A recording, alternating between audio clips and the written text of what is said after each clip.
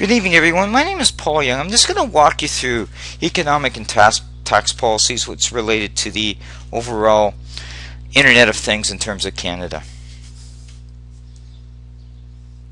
So, my presentation is only one perspective of the Internet of Things. It's not deemed to be the only perspective. You're more than apt to go out and do a Google search of the Internet of Things and understand what's happening from the business perspective, healthcare, education, or anything like that where sensor monitoring is required to get the perspective of what's happening in the market.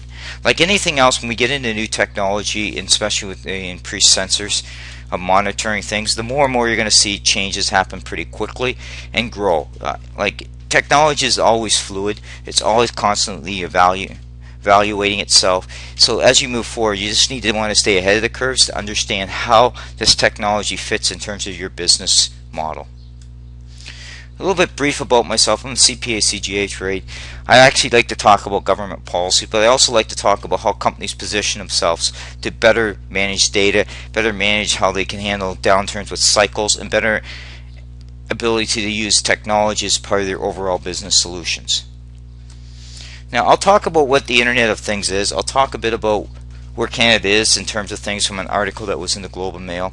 I'll talk about the issues with the Internet of Things. I'll talk about ISP speed. I'll talk about the business climate. I'll talk about partnerships and government policies. Now the Internet of Things in a general is about monitoring and sensors. I won't go into all the specifics, but it gives you a good idea in terms of this.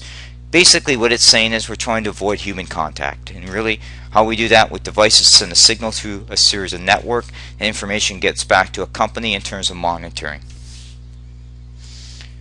So why do I want to lead into a presentation? Like anything else, people are going to write articles in terms of what's going on in a particular segment.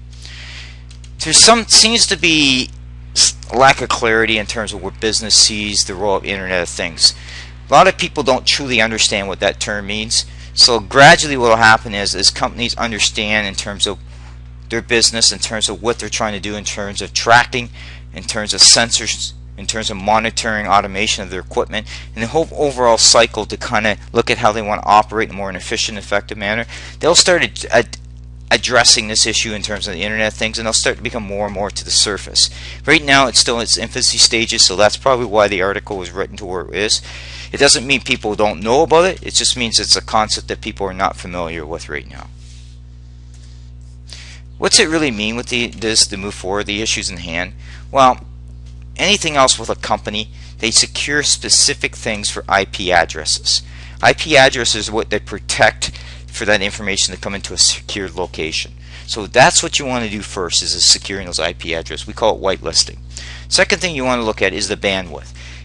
In an urbanized area, bandwidth isn't a big issue, but the further away you get from that, the more and more you have to have the network in place for the bandwidth in order to track, especially when you get into rural areas and geographic challenged areas where signals won't travel as much. You have to look at that in terms of bringing that to the surface, because that's going to impact monitoring.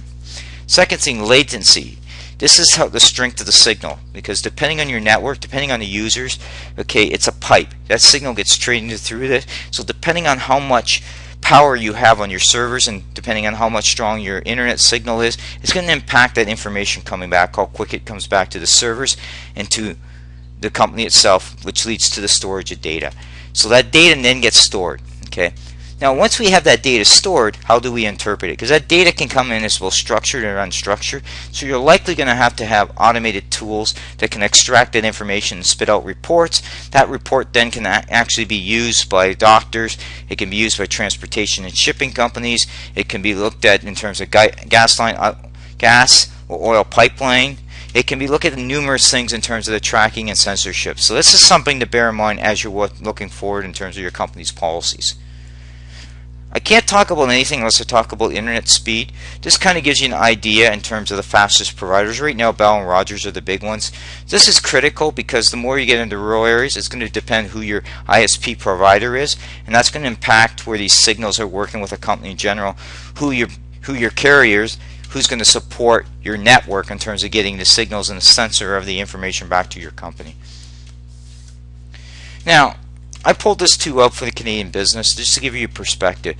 They may not know business in terms of what the Internet of Things is, but they know what monitoring is. They know what sensor means. So basically, when you sell it to business, you have to kind of position it. It's all about monitoring, and it's all about the tools. In Canada's particular case, by 2019, the internet service market will grow to about $13.5 billion. And typically when you deal with a market that's growing, you see a lot of small entrants that come into the market because it's easy for them to come in with a concept, work with something in a specific market niche for that business alignment to help them support it. And that's what you'll see happen if you start looking at the top 500 fastest growing companies in Canada. A lot of them are IT related, and a lot of them probably will play into this space. You also see the big IT companies come into play as well, whether that's IBM, whether that's Amazon, whether that's other companies themselves will come into play in terms of from the cloud perspective to providing tools to interpret that data, to kind of look at the automation, the reporting, they kick it out so that people can respond to that information in a timely fashion. And that's really what that's getting about. The other thing that you move forward to with any sort of government policies or any business tries to do is they try to build association industries or partnerships. So what they've done in Canada is they're creating a partnership or an industry area to better support technology from incubation to market. So basically you could end up having where you have a common platform in terms of the sensor, how that data is going through the routers. So you may be able to share best practices around that to help get it to. You might also look at different ways how that data is structured to come up with ways to do it. So it's ways to share things to help get things from incubation to market. So that's on the industry and alliance perspective. What government can do is continually look at its R&D programs to support these type of technology. The other thing too is innovation centers become very critical. A lot of ideas start at university, colleges, and you want to get those from incubation to market. So you need to have partnerships between business and government to try to get these ideas out. The Internet of Things likely will start with smaller companies. You want to help that. How are you going to improve getting it to market here in Canada? Well, you want to improve the bandwidth, the broadband networks. So other words is more and more we get outside to rural areas, the northern parts of this country, we need to be able to connect those signals so that information comes back through the networks, the wider local area networks, to business in a timely fashion. Okay. I also brought in tax policies like stock options, because usually with startup companies, part of the way they compensate people is through stock options. The government of Canada should not be looking at stock options right now, especially in technology, because that's an area where stock options are a key player in compensation. Are there other government policies in play? Yes, there's corporate taxes that you could bring into a small business. You could look also in payroll taxes, any sort of cap and trade that will impact these businesses. So you have to look at that as well. But in general, government has a role to support the conditions to attract business investment. Where are we heading with the Internet of Things? Like anything else, it will go through an evolution. We're slowly starting to see that as more and more devices like Apple, Google, other companies are coming up with devices to monitor things. And it's critical to understand what's going in terms of the monitoring and what's that mean to the overall strategy of a company in terms of its business position. And that's where you start positioning solutions.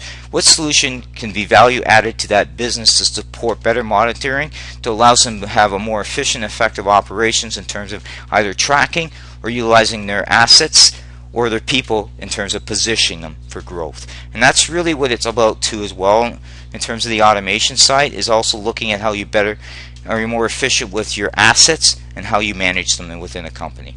Now this presentation is only one perspective of the Internet of Things. It's not deemed to be the only one, as I mentioned earlier, but it allows you to encourage yourself to go out from a small business, medium-sized, large business, whether you're in the public sector, private sector, whether you're in education or healthcare, to kind of understand what the Internet of Things means to your job, means to your company, means to your institution as we move forward with technology advances. Thank you.